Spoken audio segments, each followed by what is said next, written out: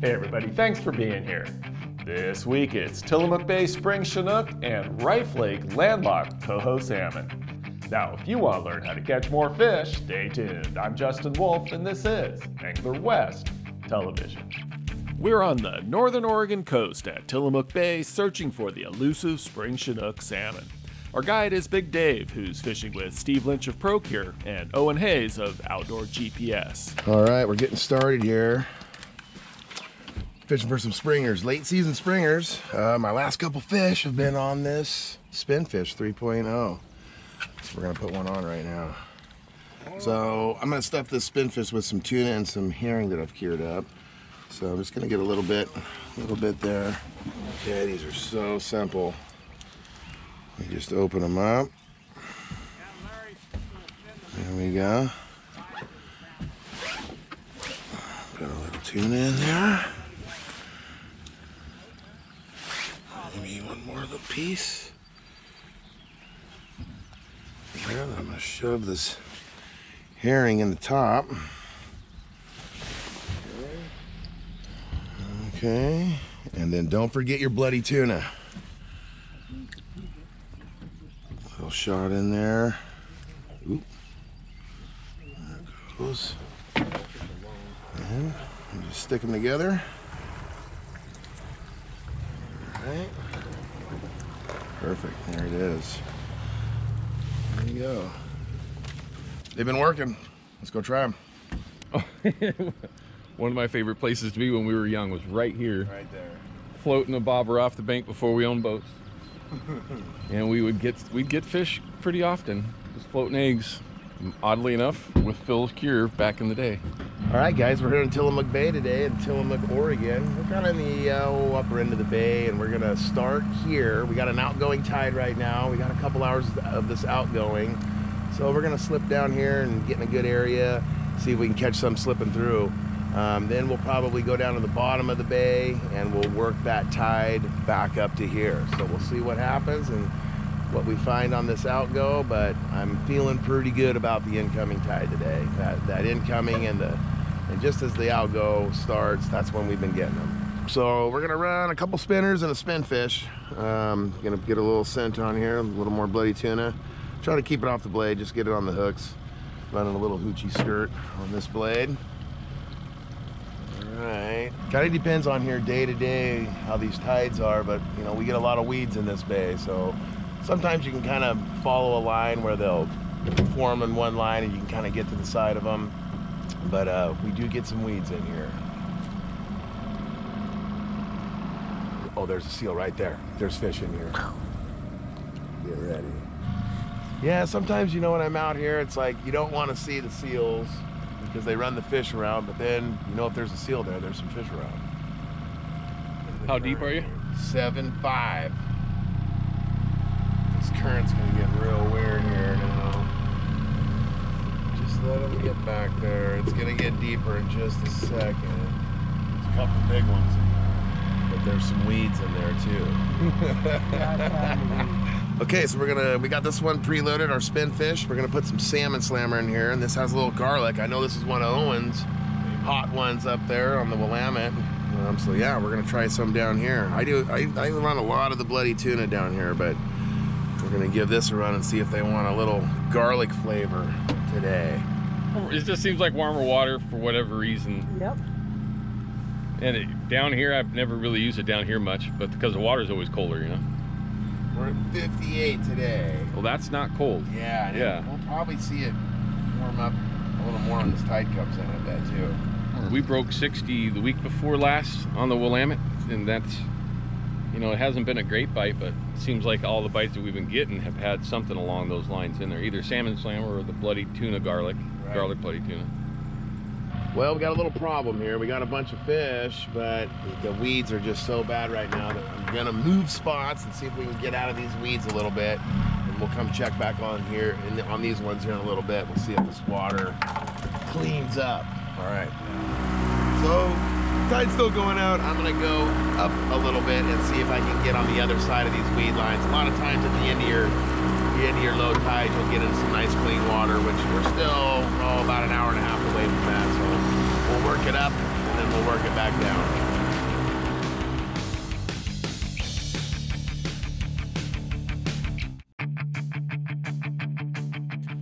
Welcome back to a calm, gray Tillamook Bay.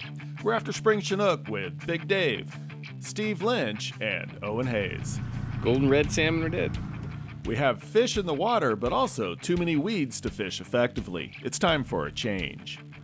All right, guys, we've been beating it up in here, and there's some fish around. We're seeing a few, but I think I'm gonna run down to the bottom now, and we'll get the top of that tide, and then we'll work our way back up and try to follow these fish up. Try to find some fish that are just coming out of the ocean. Probably maybe get out on the jetty, look for some fresh biters.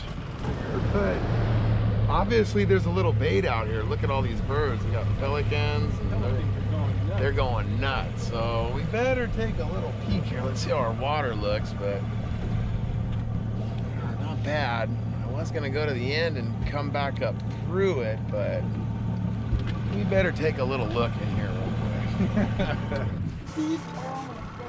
Am I getting this stuff too? I'm just gonna leave it in here, okay? Do what you do, bro. Leave it in here. Well, guys, that was called the sleeping bite. Yeah, I highly recommend it. It's a great technique. Sleeping, and I forgot to have his clicker on, and I looked over, and that rod was just going Kept putting it on, down. kept taking it off. Going to town. All right. Right behind the boat. Okay, coming at you or what? I'm just hanging out. He's coming with us. Okay, here comes the net. I'm shutting you down. Here It's you a go. big head shake. Woo! No breakaway, no breakaway. A lot of pressure. Okay, guys. Well, I guess what do we got to do? We got to take a nap and Yeah. I'll just show let you your how it stuff starts. bang around on the bottom and I'll show you. do whatever. Rod right between your legs, Justin. Get it high on the rod. Yeah. Stay real high on it for me. Nice chromer.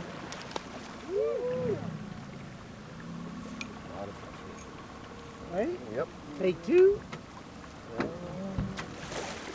Yeah! Woo-hoo!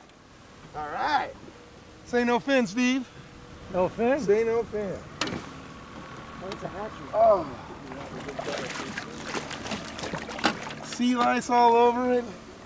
Keeper. What did he eat? What did he eat? He ate the stinking spinfish again. He ate the old stinking spinfish again. Nice. Well done. All right. Well, we got a lot bigger ones in here, but we'll take him, huh?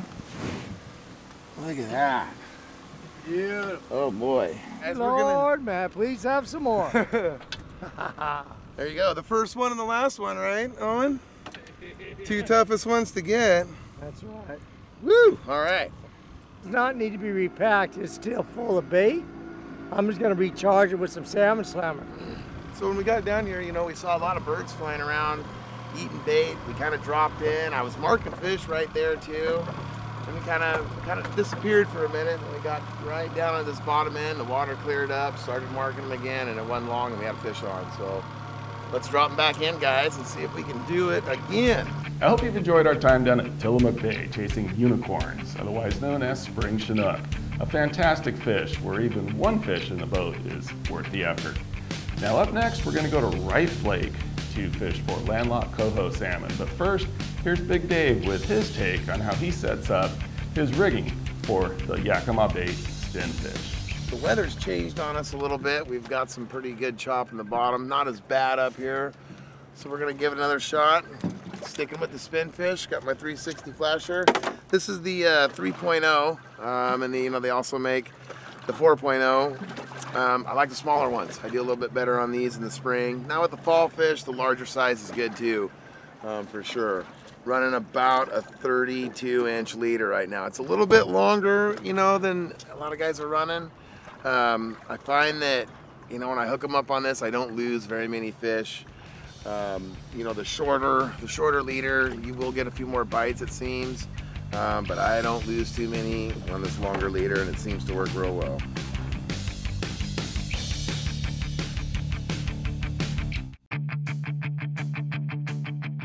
An impoundment of the Cowlitz River in western Washington, Riffe Lake is long and deep with lots of sport fish species. Today we're with Jerry Henderson and John Keizer of Salt Patrol. The main target here today is coho. So there's resident landlocked silvers in here. They get pretty good size. And there's rainbow trout. I think there's even tiger muskie in here, so, but we're not doing that. At 23 miles long and up to 360 feet deep, there's plenty of lake to explore to find fish concentrations. Okay, so we just launched at Mossy Rock and we're on Riffe Lake. So it's a really deep lake and we're gonna be targeting coho today. So there's landlocked coho in here. I'm gonna troll some spinners and squids and see how that works out. And to figure it out, we came and kind of did a pre-fish a couple weeks ago, and the fish were kind of out towards the middle for us for the bigger ones, and then down towards the other dam at the other end. There's quite a few down in that area too. So we'll see where we end up today, but I got a feeling we'll pick up a few fish. So we keep our corn in here, just a cooler. I bring 3 different kinds for this kind of stuff. So I got regular, bloody tuna, and shrimp.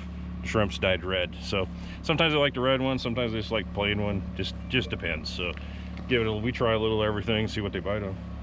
Okay, we're gonna start out with a Sling Blade this morning. This one's just green, chrome, and then we got a Yakima bait kokanee rig. It's got a SpinNGlo in front of it, little green squid, and we're gonna put some corn on it. So I like to put a couple on the top one. Everybody's just a little different. There we go, and I'll stick one on the bottom. And this is just plain corn here. All right. Get that back there. Okay, I'm gonna start with the white corn with the bloody tuna. And I have a Yakima bait, little hoochie. And I'm gonna start out with a couple of pieces of corn on each hook. And we're gonna see if that don't get them. The little, it's a little SpinNGlo above the hoochie. A couple of pieces of corn on each hook, and we're gonna go back about between 60 and 100 feet behind the boat, and then we're gonna work on a depth to see what's gonna happen today. It's usually somewhere in the 20-foot range, up to 30 feet. Okay, so this rod, we're gonna run out the back. So I've just got a spinning rod here. It's got some 12-pound braid on it. Comes down, and then we go ahead and got a slider, a couple beads above it and below it. Just add a little weight, give it a little bit of, drop it down a little bit. And then a Sling Blade, and then a Yakima bait Silver Magic. So with the 1 piece of corn on it. And we're gonna set that out behind a little bit and see what it does. So this lake is deep. So right now we're in 238 feet of water. Even up on the beach, it's 120 feet. So these fish are feeding in the top part of the water column. Everything we've caught has been less than 40 feet. So that's kind of where all the stuff they're eating, bugs and everything's gonna be up here. So they tend to be towards the surface. So anywhere from down 12 feet on the downrigger down to 25 seems to be really productive. Don't think about kokanee coho. We might even go faster. We were up like 1.9, almost 2 a couple times to get them to go. They were, coho seemed like a little faster. In the morning, last time we were up, we started a little bit deeper and fishing real slow. Did well, and then they went off the bite. And we kind of had to look for them, sped up and shallowed up, and seemed to turn the bite back on. I'm gonna check that one out.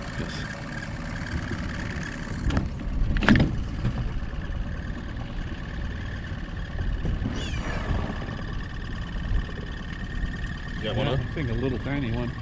There were some small ones, yeah.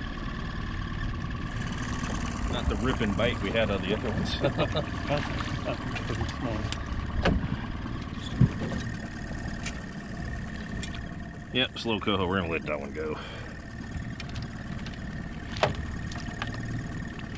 We're looking for 1 pounders. That's what we're looking for. That's what we had. That's what we had last time. Something bigger than that one. Yeah, something a little bigger than that. Ones that actually you'll know when they're on because they start taking line. Oop. That one? Well, maybe not. So yeah, the corn, I mix it up. I use the Procure Corn Magic first, And then once it drains, you know, and it takes all the liquid out of the corn, I'll go ahead and dump that out, and then I'll go ahead and put my scent in. So the bloody tuna, we put in the tuna oil, you know, the water-soluble one, and then one of them we put in the Corn Magic, and one we got shrimp in it. So kind of mix them up, and it seems to work pretty good for kokanee and for these.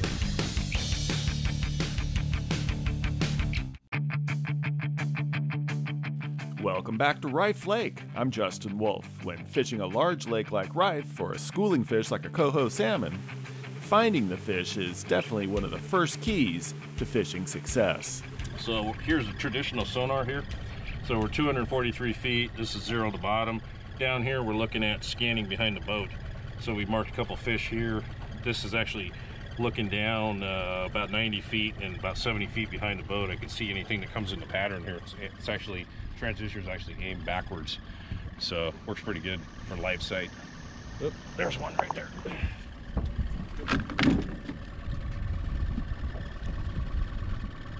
Yep.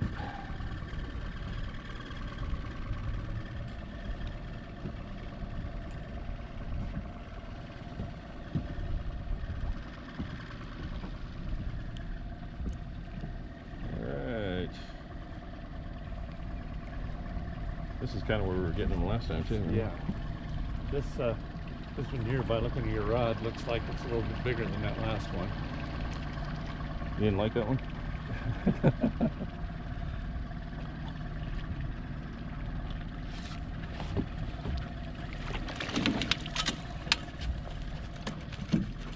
All right, that's a small one, but that's one. Not huge, but he's bigger than the last one.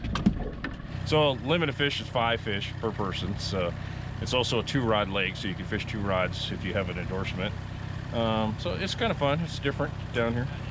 You know why salmon fishermen like it is because when we're out in the ocean, you know, we're doing the downriggers thing. It's the same thing. We're just downsizing. So our rods are lighter, our gear is smaller, but we're doing the same thing. We're fishing downriggers, we're following, we're looking at the sonar, we're seeing where the fish are at, and we're adjusting our depth accordingly. So if you notice, I sped up. We went over those fish. I sped up a little bit, slowed down, and that got one of them to hit there. So. All right. You like a bigger one? No, like one of the little ones. He feels bigger than the last one we had, though. Oh yeah.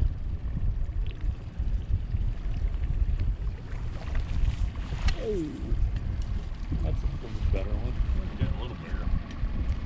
Hey, maybe the orange is getting it done. It was only in the water, what, 5 minutes, something like that. Fish on, so. Yep, got one on here.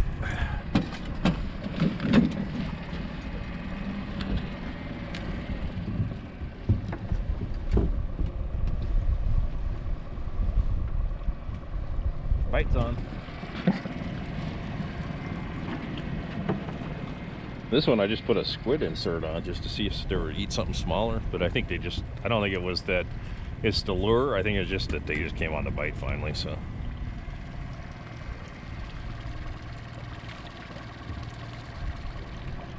All right, Jerry, you're gonna have to do the flip them in the bag again. Ready? There you go. Perfect.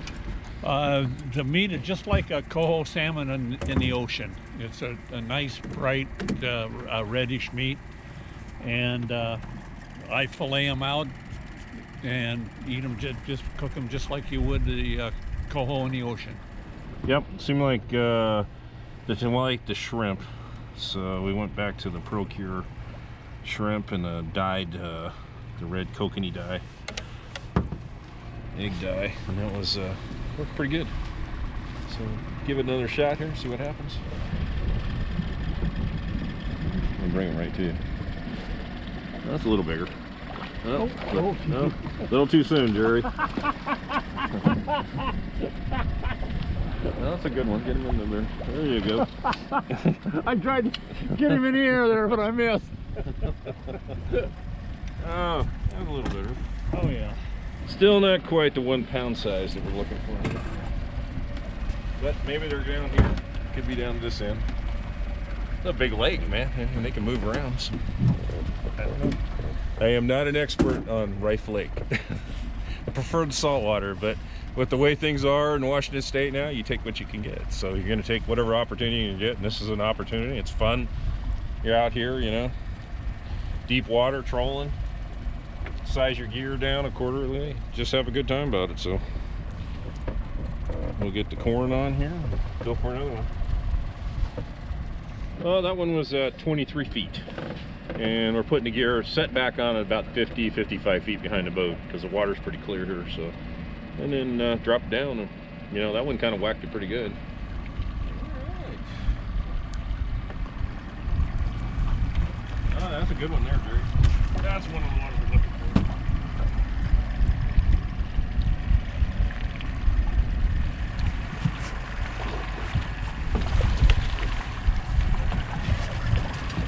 That's a little bigger. That's kind of what you see down here. That's a nice big coho. So that's kind of the more of the size we've been looking for. Real nice, healthy fish. I mean, you can look at the girth there, size, you know, barely fits in my hand. That one buried the rod down really well. Well, maybe they're biting now. We'll go get a few more. Yeah. You know what? Maybe that purple one. Might be still there.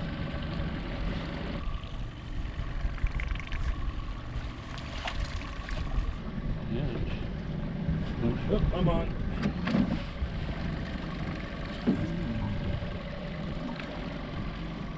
Good eater. I really like it when they come up and you can see their mouth like that. It just opens it up. No doubt it's a coho. Big weight mouth.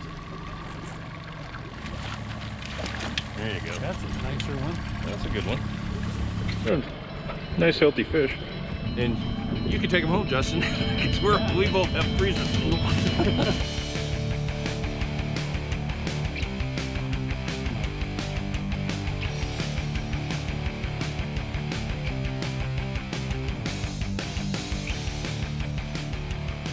Hey, I hope you enjoyed today's episode. You know, without the support of the sponsors, there would be no show. So please thank them when you can.